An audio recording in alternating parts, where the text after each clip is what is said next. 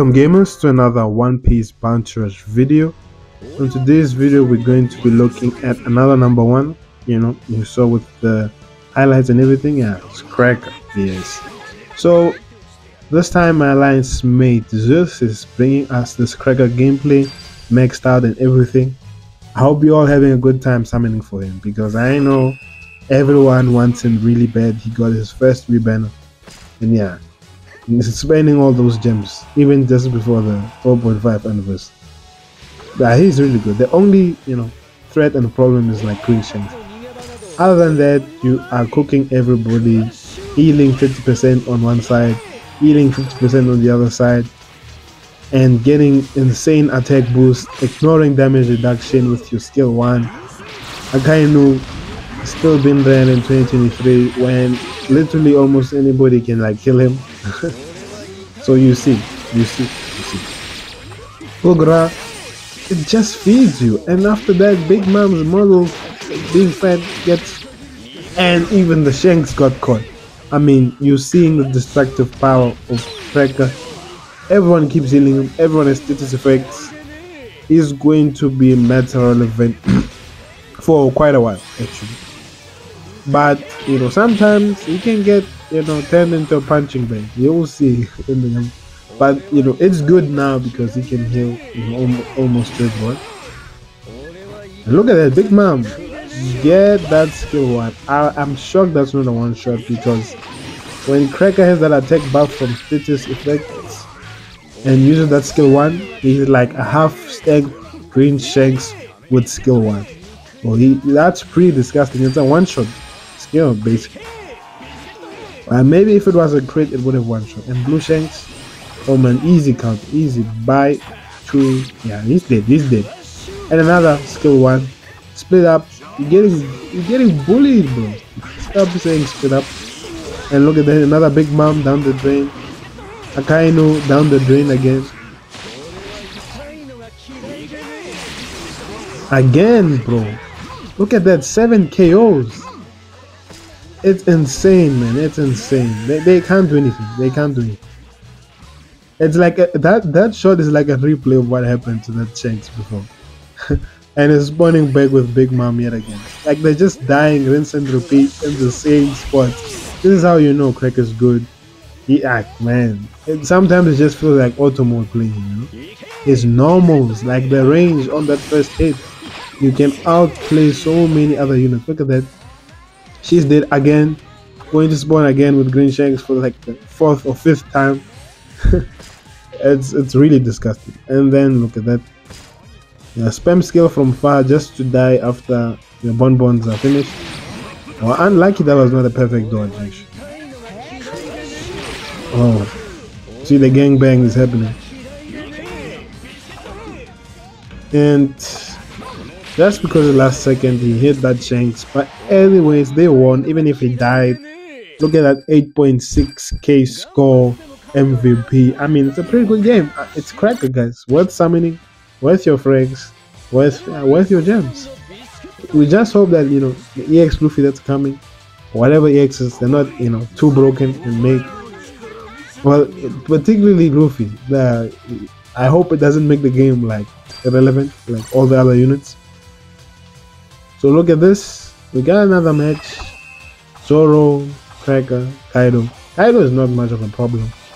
I mean, Zoro only is a problem if you color change him. Other than that, he's getting cooked. See, easy skill 1. That skill can push back a bit, It's not like a knockback, but if you can push opponents off the flag a bit. Not as much, but they're really good. Okay. So we're like, oh, that's a clean dodge, and look at that, the skill. I'm feeling like a full girl is gonna come here. Look at this, that's spamming like crazy. Look at that. And skill 1 die, man. Spamming that skill 2 over and over again at this skill can be a bit satisfying, a bit. But for me with Cracker, I just never felt that power. I know he's OP, compared to other attackers I've played, I just never felt that. But I'm almost maxed with him. And look at this Luffy, this noob Luffy. You're healing him, you're giving him a tech buff. and you're dead, and you shafted your Perospero teammate as well. Oh, look at that! Look, you see the Zoro think he's gonna be smart? Look at that, full good on the ass. Big Mom, and then look at that combo. The Charlotte family is dominating the meta, guys. It's all Cracker and Big Mom. And this Zoro got like with that perfect dodge, perfect connection from all types of ranges. Hokkaido, time for skill 2. Nice! It gave him cover to launch his skill 1. That's a good play. Did you see how he did it? I mean, I would have went skill 1 actually, but he went skill 2 to cover himself and then skill 1. Gave himself that sort of invincibility so that he can use his skill uninterrupted. Now look at that. What are they doing? They should be keeping flex. Big Mom. Oh man, 7 kills, getting one shot. Perospero healing. I mean, what are you going to do, man? What are you going to do? Oh, look at the punching bag. Yeah, so this, can happen. Like, you're getting hit by multiple skills while you're fighting one opponent. Even Blue Shanks is having his fun. So look at that. Yes, Blue Shanks get bullied. Get bullied. Oh, team boost biscuit skill. Of course you're gonna get one shot. And look at this aim. Why did it aim at the Big Mom? It should have aimed at the Kaido. This game, even if you use the target, was still gonna aim at the Big Mom. So we're on, to the last game. I hope you've been enjoying the gameplays. I mean, it's pretty obvious. Cracker's a must summon. I don't need to say much about him. But where I place him, I can't say it's the best blue attacker because there is EX Shanks, right? I mean, inside the situations, like most situations against statistic units, Cracker's better, definitely. So you can take that dub, and he easily takes out Big Mom compared to the other blue Shanks. But yeah, there's that. And on this last bit, on my gameplays, I like to show, you getting those MVP losses. This is something that is crucial. You're not always seeing like, oh, the best gameplay. This is not, what you should expect. Always in your games, you should know that sometimes the L and unfortunate things can happen. Even attackers don't have, very good win rates. That Ulta, she should have just used skill immediately. And look at the Kamehameha, Jamon. He can be annoying, but as long as you have skill 1, ignore damage reduction, he's gonna get one shot. And look at that, he's feeding your HP. And then, he nullifies stagger at least. If he only had some knockback nullification, some status resistance, he would be good. Look at Oden. Just to get one shot again. Uta, just look at this. You're just gonna get one shot again. We gave the biscuit skill back, and then look at this. Bye bye. Yes. Oof. Clean and beautiful kill over there.